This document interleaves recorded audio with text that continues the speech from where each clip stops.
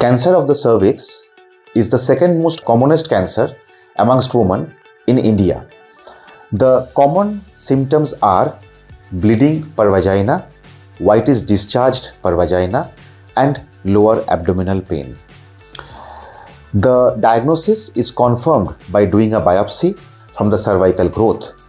The other investigations or the tests which we do for staging of the disease comprises of doing an MRI of the pelvis, a CT scan of the abdomen, and routine blood investigations.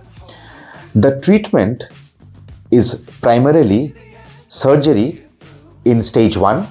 From stage 2 onwards, that is in stage 2, stage 3 and stage 4, the treatment is concurrent chemoradiation, that is radiation along with chemotherapy